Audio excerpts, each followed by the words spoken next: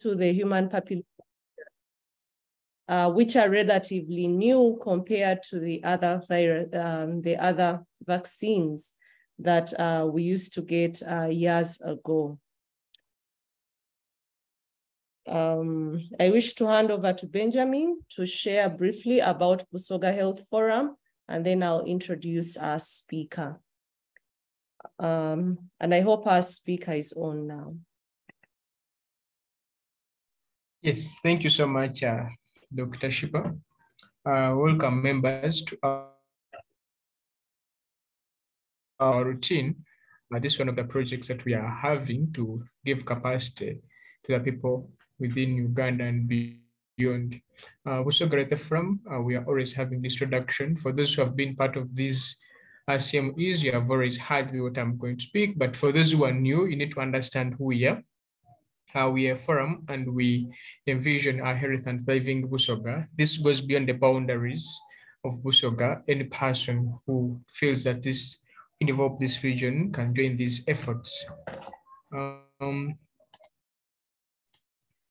As a forum, we are an independent voice and convener of health professionals who are having a feeling that we should develop this region. A membership organization, and we include multidisciplinary mix. We go beyond the professionals who are medical. We invite whole specialists because we know health is beyond just being sick. So anything that's going to contribute to the well-being of the person within our country, we welcome all members to come and be part of us. We advocate, we have out of advocacy activities we are doing within the region, and we a think tank, and we do all our activities based on evidence.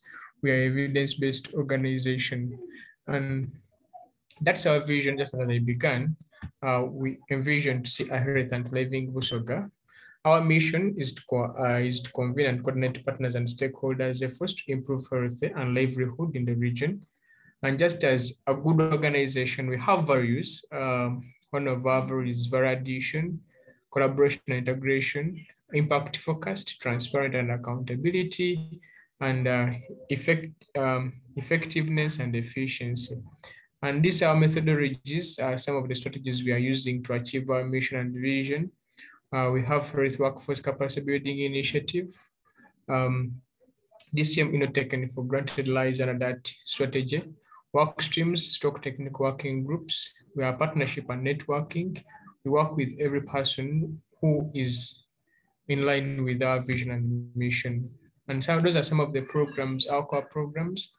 We're having interventions that are for within RAMNAC, that's reproductive, maternal, newborn, child and adolescent health. We are having interventions in HIV, malaria and TB, nutrition and early child development, regional planning and data use, NCDs, urban health. You can find these presentations, the presentation we are always having on this CMEs, but even our other resources. Our website is so resourceful. Please, you can visit it. It is busoga.from.org. But you can also follow us on Twitter, Facebook. The recordings of these sessions are uploaded on our YouTube. If you miss a point or you have a friend who is missing the CME, they can always get on our YouTube channel. But you can also send us a message on our email, and we shall be proud to have you as a membership organization. Thank you so much for being part of Busoga Health Forum. Thank you very much, Tatumwa Desmond, for that overview of the Busoga Health Forum. And it's my hope that we'll get more people joining as we go along.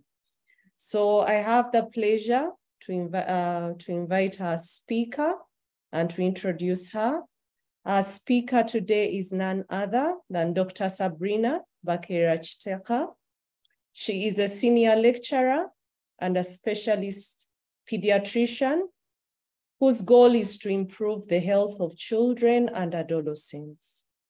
Dr. Sabrina is a member of the Rotary Club of Kampala, where she serves as the Rotary Foundation Director for the year 2023 to 2024. Sabrina is married and has 5 amazing children. Dr. Sabrina, it's an honor to have you on this forum. You have 40 minutes within which to deliver your presentation, and we're excited and looking forward to hear you speak. Over to you, Sabrina. Thank you very much, the moderator, Dr. Sheeba Giita. It's always an honor to be speaking with the Busoga Health Forum, which has become a force to be reckoned with. I'm happy to be presenting a topic which I find very useful and important, and I'm sorry that I will not be sharing my video for the purpose of attaining better bandwidth, but please let me know if you can see my slides. Yes, we are able to see your slides, Dr. Sabrina. Please go ahead. Thank you so much. So I'll be talking about the value of HPV vaccines, and I have no conflict of interest to declare at this point. And I want you to know that human papilloma virus is a small double-stranded virus. It targets human epithelial metaplastic and glandular cells. There are over 200 different strains of the virus. 30 to 40 of them affect the anogenital region, and 15 to 20% of them cause cancers. Some of them cause genital warts and cervical dysplasia, and the prevalence data for non-reportable diseases is not available. The virus itself looks really pretty. It reminds us of other viruses which look amazing and beautiful, but are extremely dangerous. So HPV vaccination is a key strategy for comprehensive cervical cancer control and prevention. 2 doses of the currently licensed HPV vaccines need to be administered to 9 to 13-year-old girls to prevent infection of the 2 types of HPV, which account for about 70% of cervical cancer cases, according to the WHO. The full benefits of HPV vaccine in reducing infection and the subsequent risk of cervical cancer will not only be appreciated in the years to come, but even in the decades after the girls have been vaccinated. So as we vaccinate our 9-year-olds, our 10-year-olds, these benefits are going to be seen when they are in their 40s, in their 60s, and many years from the time they've been vaccinated. So just an epidemiology of the HPV vaccination infection. 11% of the estimated worldwide prevalence is in Africa, and especially countries like ours. 34% of the world's prevalence is in East Africa, 20% is in West Africa, and 17% is in Southern Africa. And in the US, HPV is one of the most commonly transmitted infections. The highest prevalence rate or incidence occurs in women less than the age of 25. So these could be college students, high school students who are sexually active. And this data was from Bruni et al. So sorry for some of you who may be having your dinner. Some of the pictures I'm going to share are quite not palatable at all. But HPV presents virtually in all cervical cancer cases, and the infection is generally indicated by the detection of HPV DNA. So the critical serotypes include serotype 16, 18, 31, and 45, accounting for up to 80% of cervical cancer cases. And screening programs are effective where they are well implemented. Cervical cancer is the 4th most common cancer in women overall, but also may be more common than other cancers in women in developing countries. In Uganda, data from Denny Anolu and others showed that by age standardized rate cervical cancer, there's about a rate of 44 per 100,000. There are other cancers that have been caused by HPV, including valvular cancer, vaginal cancer, penile cancer, obviously, which occurs in men, anal cancer, and even oropharyngeal cancers are contributed to about 60% of HPV. So what about HPV and anogenital warts? HPV 6 and 11 are responsible for over 90% of anogenital warts. Anogenital warts look like cauliflower, and they can cause an overgrowth in those areas. So these are examples of anogenital warts in the valvular area as well as on the penile shaft. But vaccination makes an age group difference in all age groups. And the SAGE, sitting in Geneva in 2008, recommended that HPV vaccination could actually be given to women until the age of 45. But obviously, better immunogenicity happens below the age of 15 and even better below the age of 26. So what about HPV vaccines in Uganda? And I know that I have presented this information before, but for purposes of learning and relearning, it's important for us to know that the HPV vaccine was launched universally in Uganda in November 2015. And we have since vaccinated more than 8 million girls. 2 doses are administered 6 months apart. The eligible population are 10-year-old girls out of school or girls in primary 4 for girls in school. But there's a mixed strategy using satellite or standard health facilities, then outreach programs, and the Child Days Plus also supports the vaccination.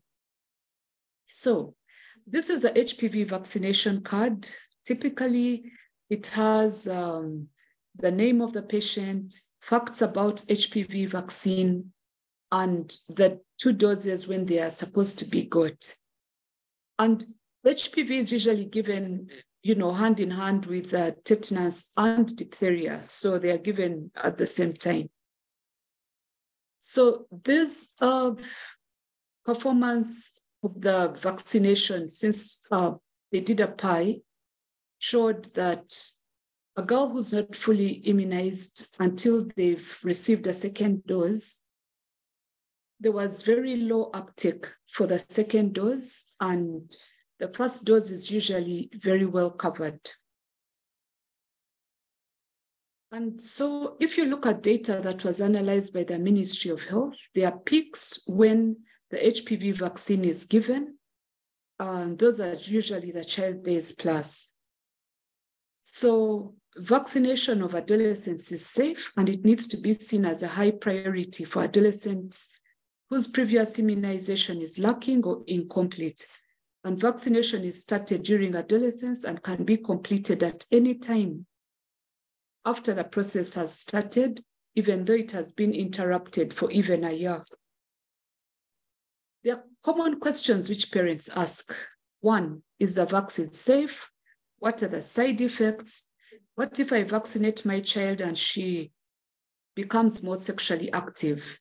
I want to reassure parents out there that vaccinating your child for HPV does not necessarily make her more sexually active. Some parents ask, when should this vaccine be got? Can she wait until she's older? I have told you that the vaccine is better immunogenic when the girl receives it before the age of 15. There are more questions. What if someone currently was infected with HPV? Will the vaccine treat it? The likelihood of treatment or boosting immunity when a person has HPV has been studied, and yes, it can actually help to clear the virus. What happens if you cannot come back for the second or third injections? If you delay to come back, we shall start from where you stopped. And will a woman need a pap smear if she's vaccinated against HPV virus, yes, she will need a pap smear later on, moving on. What about boys? Uganda chose to vaccinate only girls because of the high prevalence of cervical cancer, because we don't have enough money to vaccinate both boys and girls. But in other countries, the HPV is a gender-neutral vaccine, and it's actually being given to boys and girls. And in the private sector, they are also vaccinating boys because, as you saw, HPV can cause penile cancer, it can cause genital warts, which can also affect the boys. So if a parent is concerned about promoting risky behavior, please note there are no data that link vaccination with earlier sexual activity. And it's important for us to emphasize that cancer prevention and the link between HPV and cervical cancer is known. And these are universal recommendations. The efficacy of the vaccine is known. It prevents up to 88 to 90% of the cervical cancer. So, generally speaking, adolescents need to be vaccinated during the time they become adolescents. And adolescents are people aged 10 to 19. So we repeat that tetanus and diphtheria, we offer HPV vaccination, we give hepatitis B if they were not vaccinated, and then the measles and rubella, as well as the yellow fever vaccine. I am not going to talk about the COVID-19 vaccine, but it's also been given during adolescence. So I share some CDC immunization schedules. You can be able to access them yourself. I'll share the slides with the moderators. So we run a general adolescent clinic at Bakeera and Molago, and it offers beyond immunization. So psychosocial counseling, career guidance, school health. This clinic started over 10 years ago. I'm happy to announce that a similar clinic has been opened in Mbarara.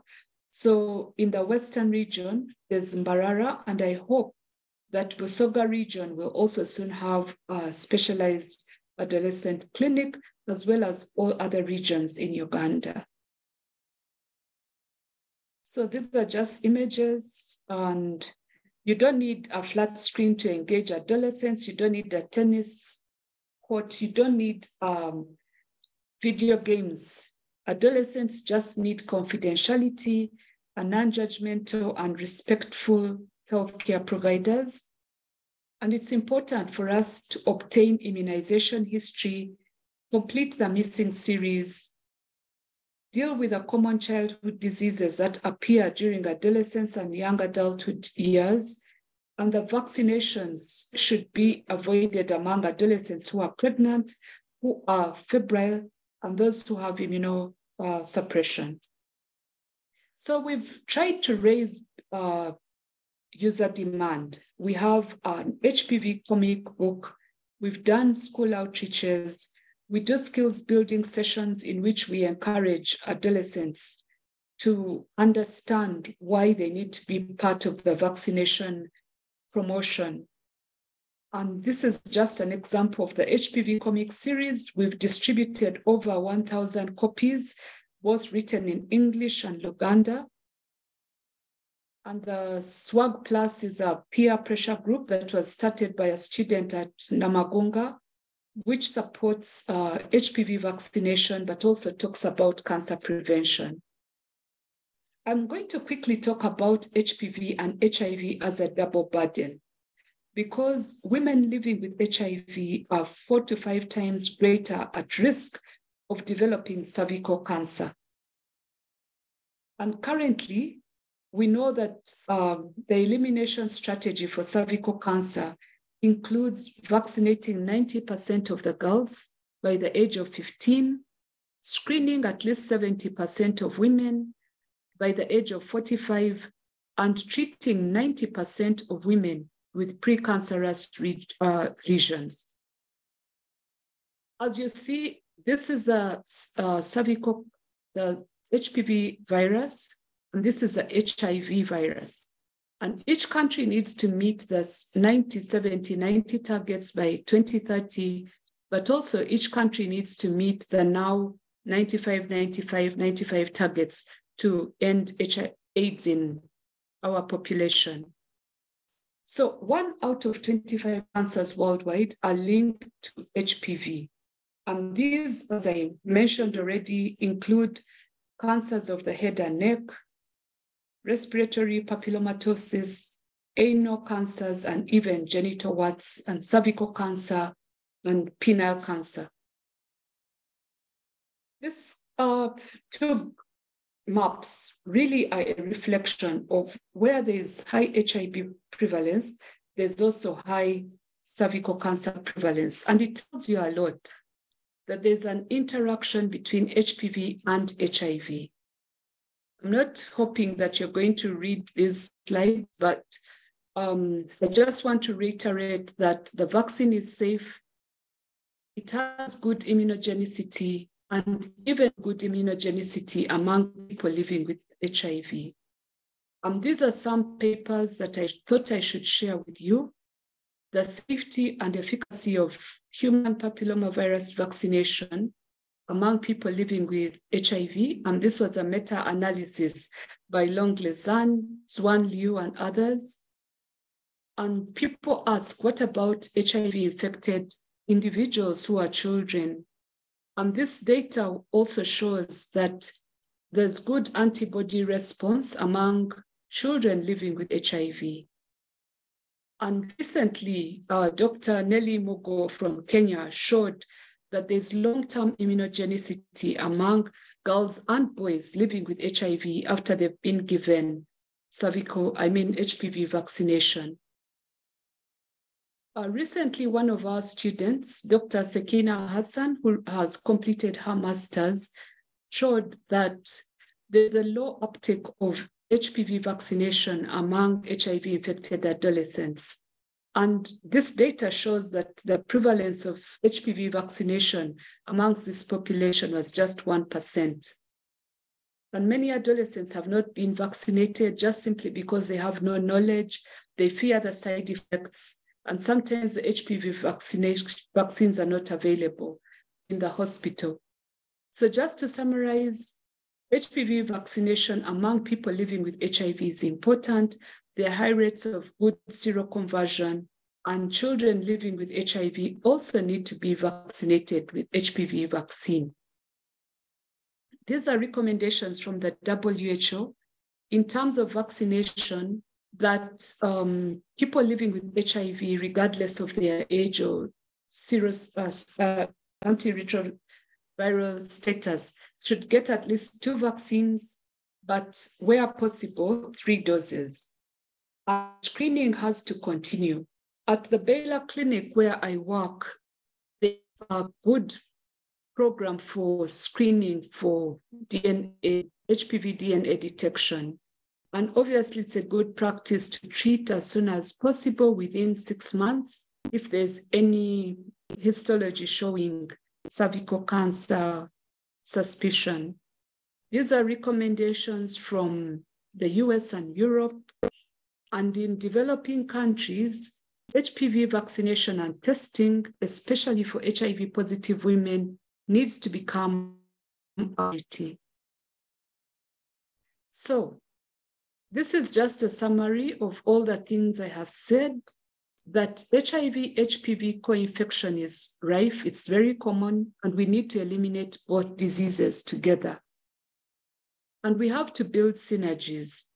Given the association between HPV and HIV, we need to leverage on these synergies and focus and have an integrated approach to saving women's lives. And these synergies between HIV response and the efforts to prevent and diagnose and treat cervical cancer through HPV vaccination, education, screening, treatment, we all need to maximize them. The Society of Adolescent Health in Uganda is a society that brings together all people working with adolescents. And in May 2024, we are going to have an annual scientific conference. It's going to be our 10th. And I urge all of you to be interested and come and attend this conference, because we are going to discuss a lot of things that deal with adolescents. So at this point, I'd like to thank my parent department. I'd also like to thank the Friday Adolescent Clinic team that makes a huge effort to ensure that the vaccines are given to adolescents whenever they come. And I also would like to say a big thank you to MSD that supports some of the work I do, but also the Interest 2022 conference from where I presented many of these slides. And I want to say thank you for listening in, and I'll be happy to take any questions. So over to you, Dr. Giita. Thank you very much, Dr. Sabrina, for that very elaborate presentation and for sticking within time. I think we've saved time. So there's enough time for us to handle the question and answer session. So quickly.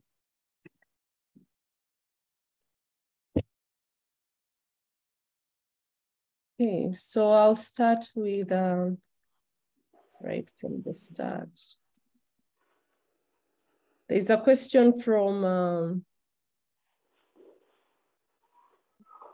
Edward Mogwanya, and he's asking, what is the coverage of HPV vaccination in Uganda? And what are the challenges associated with the program to reach out to the intended target? Can't boys also benefit from the vaccine? That's from Ronald at Pura. I think Dr. Sabrina has answered that. And then third question, what happens when the vaccine is administered to already sexually active girls? And can it be given to virgins up to 25 years? So I'll pause there, you take those, and then we'll take another 4 questions thereafter. Thank you so much for the questions, very interesting questions.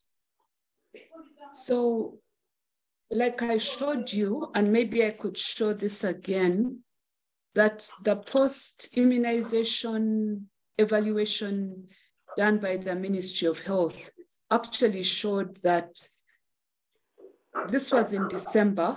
The first dose of HPV-1 was about 83%, and then the HPV-2 coverage was 22%.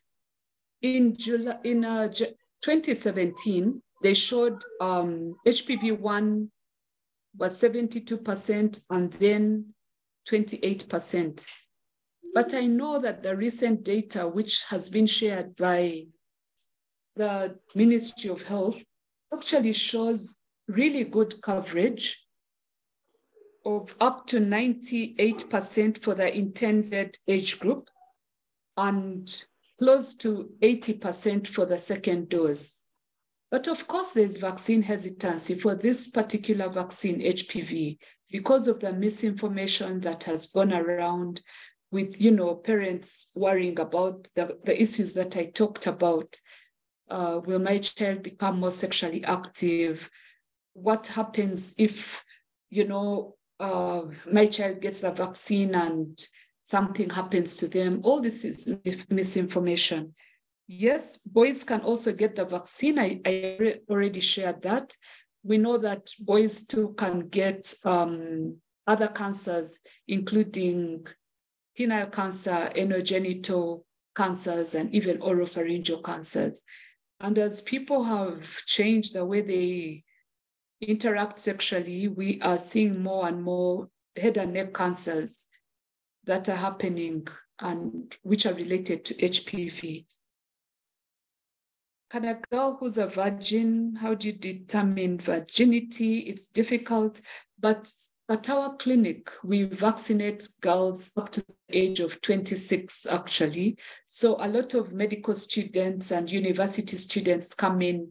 We don't want to confirm if they are virgins or not. We vaccinate them anyway, but encourage people above the age of 26 to routinely go and do their pap smears, especially if they are sexually active or if they've had a baby. I hope I've answered most of the questions.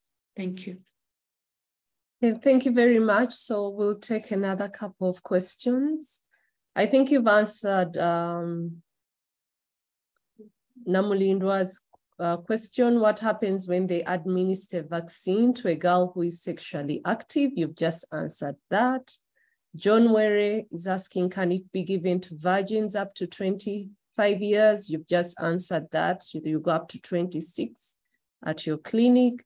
Is it advisable to vaccinate teen mother of 17? The answer is yes. What are the stats for uptake of the vaccine since the COVID-19 pandemic when girls were out of school? Second one, for routine vaccination, does it mean at a specified time in a year or it is daily? Can girls receive the vaccine any day in a year? And then relatedly, Pyre Ruth asks, are we supposed to start afresh for those girls who missed second dose? And then Atwine, can the vaccine be given to women above 26 years who are sexually active? So I'll kindly take those, and if you need me to repeat, happy to do that. Okay, thank you. Certainly, data shows that during the COVID-19 lockdown, when students were not in school and there was a limitation of movement, the vaccine rates went down. But following the reopening, and that's the data that I shared from UNEP, that Uganda has had a good comeback and there are good vaccination rates of up to 98% for the first dose and up to 88% for the second dose for the targeted population. So, like I said, there are many strategies in which the vaccine is delivered, including the Child Days Plus, that's in April and September, but also at the health facilities. At the health facilities, you can walk in anytime and get the vaccine. And as long as you have a card, that card will be followed. 6 months later, you can get your second dose. Do we restart afresh? Like I said, if you got your vaccine in January and then you did not show up in June, you can actually get the second dose in October. You do not restart. I hope that is clear. What about women above the age of 26? Like I told you, the scientific advisory group of experts sitting in Geneva in 2008 agreed that women up to the age of 45 could actually get their vaccines. If you have done your pap smear and it is negative, you can actually go and get your vaccine up to the age of 45. After that, the usefulness of the vaccine has not been studied. Thank you. Thank you very much. So Esther Nakazi asks, what are the reactions of the comic book by your clients? How can we create demand for the HPV vaccine? Then Karunji asks, what if an adolescent missed the vaccinations, is already in her 20s and is interested in getting the vaccination? I think you've just answered that. We hope the slides will be shared. Yes, we shall. Can a girl who has already aged, or you mean participated in sexual intercourse, get vaccinated? Then Binta asks, what happens when a woman is in her 50s and takes the HPV vaccine? And Annette, I'll allow you ask your question. Please unmute and ask, and then Dr. Sabrina will respond to those questions.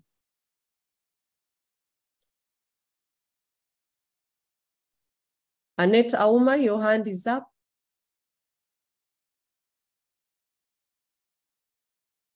Okay.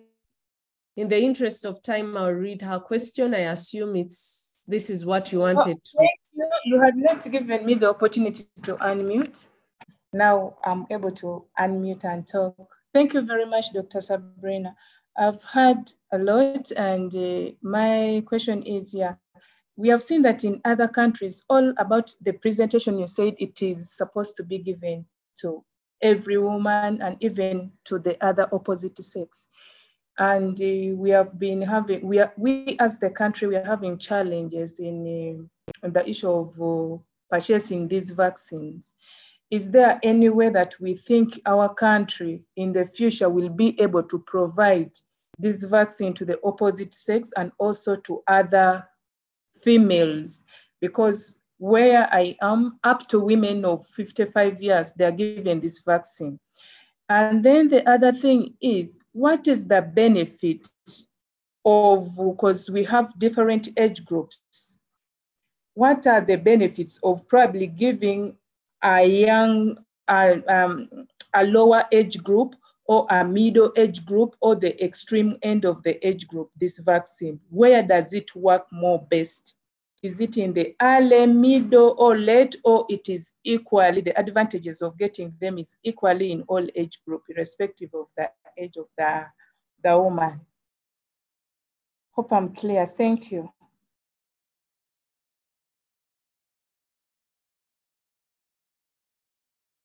Chair, can I answer the questions?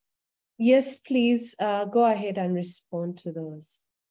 Okay, so building user demand has included the HPV comic book, school outreaches, skills building sessions, and having girls develop their own peer pressure group.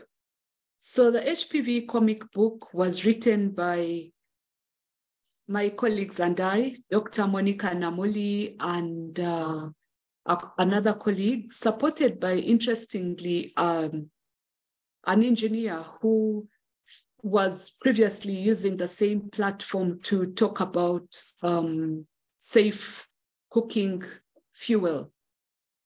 So Engineer Rossini and then Dr. Marta Ferrasso, we wrote the story, and then we were assisted by the Remnac comic developers to talk about a story, really, which was a conversation in a class. And once these young people read the book, we've given the book to children as young as 6 years, 8-year-olds. And after they read the book, they walk up to you and they say, when can I get the vaccine? As healthcare providers, it is important for us to learn how to communicate in a very simple fashion. Today, as parents are waiting in the adolescent clinic, I give them the comic book and they read it. And by the time they come and get a prescription for the HPV vaccine, they have clearly understood why their daughter or their son, if they choose, should be part of the children who get the vaccine. Because it is very clear in this comic book why the value of the vaccine is so important. So I hope I've answered that question. For those of you who are near Makerere and Mulago, feel free to come and pick copies of this comic book. I'm also happy to share soft copies so that you make your own printouts, because this work is free and available for everyone. So what about girls who are sexually active? Even today, I received a young lady from the university. She told us she was sexually active. Do you want to first check me and see if I have HPV? And we said, it's okay, we'll just vaccinate you. Creating any barriers for the vaccination process is a deterrent for uptake. And so we do not try to look and see if your hymen is present, yes or no. We will vaccinate you as long as you're less than 26. So what happens when a 50-year-old takes the vaccine? Obviously, nothing will happen, but their immunogenicity towards a vaccine response and even the duration of support and usefulness of the vaccine reduces the older you become. Yes, indeed. In other countries like the Americas, in Australia, in Canada, they give the vaccine to both boys and girls. And the age group of onset of the vaccination is 9 years and up. Studies have shown that the antibody response is better when the patient is still young and has a robust immune system. The older you grow, the less likely the vaccine is going to respond and give you useful antibodies. So, just to answer you, Annette Auma, it is better to give the vaccine early, even before the young person has started kissing or having sexual intercourse, and when their immune system is still robust and stronger. So the best age group, even from the CDC guidelines, is the vaccine should be given as early as 10 to 13 years. But the vaccine catch-up for those who miss is up to 45 years, but preferably the younger, the better. Thank you. Thank you very much. So in the interest of time, I'm going to skip over those questions that have already been asked. Somebody's asking, I hope the presenter, that's Mukasa Pius, goes over the current national guidelines for HPV vaccine nationwide. The need for HPV vaccination is self-evident, but both knowledge and access to the vaccine are still a huge barrier, especially in hard-to-reach areas of the country. Edward Mugwanya is asking, where will the upcoming conference be held?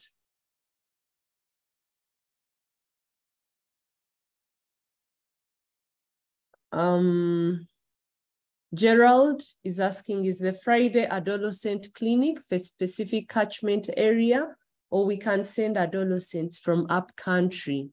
In summary, what services are offered in the clinic? And then Emmanuel says, the challenge that we face is negative attitude that the community has towards HPV vaccination. They think that if they get vaccinated, they'll end up getting cervical cancer, and this has led to reduced uptake of HPV vaccination and cervical screening. And then I'll ask Professor Waiswa, please ask your question, and then we'll have Dr. Sabrina respond. Thank you so much, Sheeba and Dr. Sabrina. I wanted to ask, I think there is evidence that one dose of HPV vaccine is enough. Could you comment on that?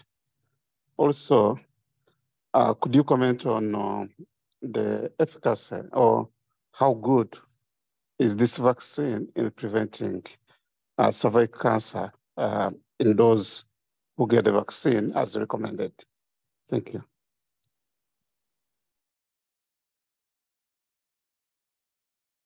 Dr. Sabrina, please go ahead and respond to those questions. Thank you very much for those questions, Pius. Our national guidelines, as I already mentioned, request that we give the vaccine twice. We are still giving the by dual dose, which is 6 months apart. And the target for our country is people aged 9 to 13 years. 10 years ago, when we started our Friday Adolescent Clinic, I had a discussion with people from the Ministry of Health. And in our clinic, we offer the vaccine up to 26 years. We know that there's always spillover with the vaccine almost reaching expiry, and so utilization needs to be increased in the private clinics and also in specialized clinics. That is why at our clinic, we vaccinate until 26 years.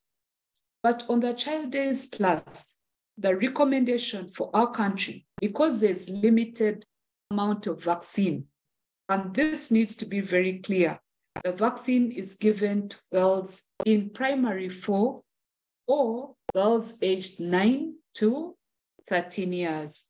Those are the UNEP guidelines. So the upcoming conference is going to be held in Kampala. It's going to be announced, and the dates are 21st and 22nd of May. So please prepare your abstracts. We will announce as far and wide as possible so that you attend our 10th Society of Adolescent Health Conference. The adolescent clinic is open to every Ugandan. We have seen adolescents from as far away as Mbarara, as far away as Oyanti, but the majority of our clients come from in 20-kilometer radius of Mulago Hospital. But for sure, we are underworked. So do send us as many adolescents as you can. We shall serve them. The slide I've shared is just what we do, offering psychosocial counseling, career guidance, school health, medical exams. Those exams that they request before you go back to school, we offer them for free. Our clinic is free. It runs only on Friday, and it runs from 8:30 in the morning up to 1 p.m. We have a team of doctors. We have psychologists. We are able to refer to a psychiatrist or an obstetrician, and we are happy to receive the adolescents. So please send us your clients, your children, your sisters, your cousins. Yes, there's been a lot of negativity towards the HPV vaccine. And I think it arose from a misnomer of the vaccine being called the cervical cancer vaccine, with some people then misunderstanding that the vaccine itself causes cancer. The vaccine does not cause cancer. The vaccine prevents cancer. So for us, having listened to this presentation, I'd like all of us to go away understanding that the vaccine is of benefit. So please read this slide again, and I'm going to share the slides, that HPV vaccination is a key strategy for comprehensive cervical cancer control and prevention. Please be change agents, be our support, be part of the change we would like to see. There's no pain in seeing a mother or a sister or a cousin dying of cervical cancer from an early age of 28 or even a productive age of 41. And yet this disease could have been prevented. Professor Peter Waiswa, that single dose discussion is a big elephant in the room. And I'm not sure if this is the right forum for us to discuss it. There's still a lot of studies ongoing and various debates. But as we continue to deliberate on this question, the current guidance is that 2 doses of the currently licensed HPV vaccine need to be administered to prevent the 2 types of HPV, which account for about 70% of cervical cancer cases. Until there's a revision of this guidance, we are expected to follow the current guidance. Thank you very much. Thank you very much, Dr. Sabrina. Your presentation has stirred a lot of interest. There are lots of questions. I'm afraid we are short of time. We won't be able to answer all your questions, but we'll pass them on to Dr. Sabrina. And if time allows, she could respond, and we post these on our website, and you access those questions, those responses. And but I really want to thank you for clearly speaking to the value. It's my hope that we are all leaving today convinced that there is value in vaccinating, taking up this HPV vaccine for both our girls and the boys. And at this point, I want to invite our chair for the Busoga Health Forum, Professor Waiswa, to have the closing remarks. And I request Desmond kindly reshare the link. Somebody has said the link is not working for joining the Busoga Health Forum, so kindly repost it. And there is information on the CPD points register within the chat from Desmond. Please access that form if you would want to get CPD points. Over to you, Professor Waiswa. Thank you so much, Dr. Sheeba Giita. Dr. Sheeba Giita is actually our vice chairperson, and thank you for coordinating and also moderating the session today. Dr. Sabrina is quite a very active member of Busoga Forum, always supporting us in different ways. And I work with her closely on many issues, especially around vaccines. Thank you, Dr. Sabrina, for taking time again to come and educate health workers. This is an important topic.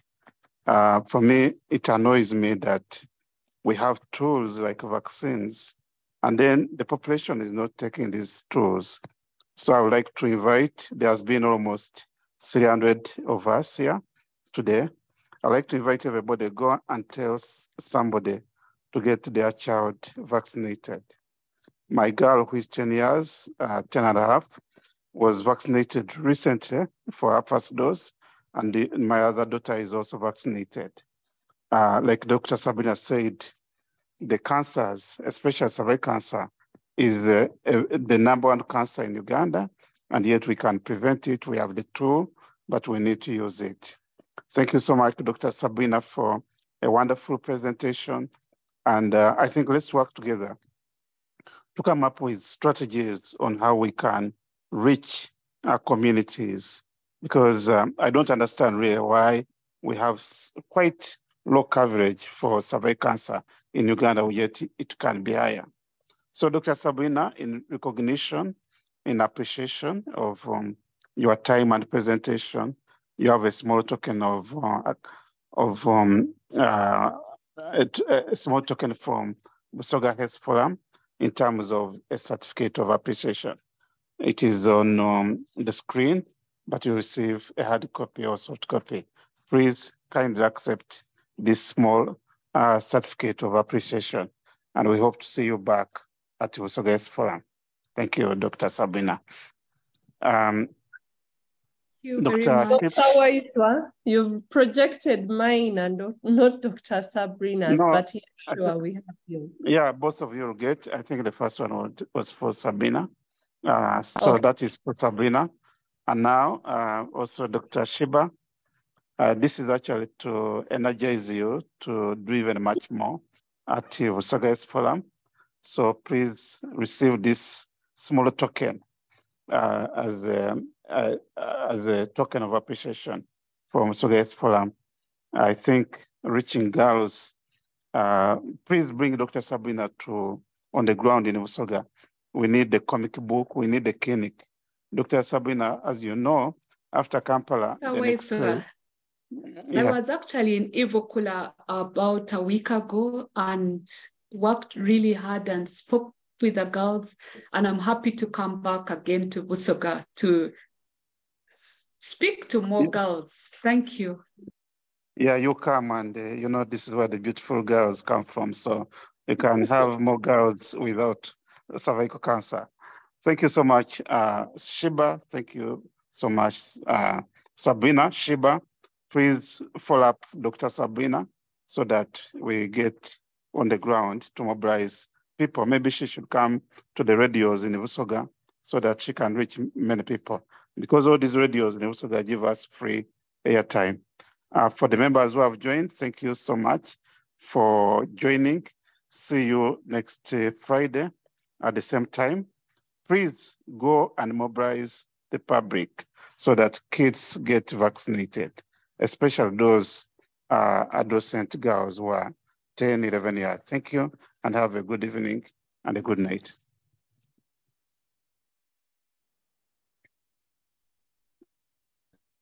Thank you. Good night. Good night.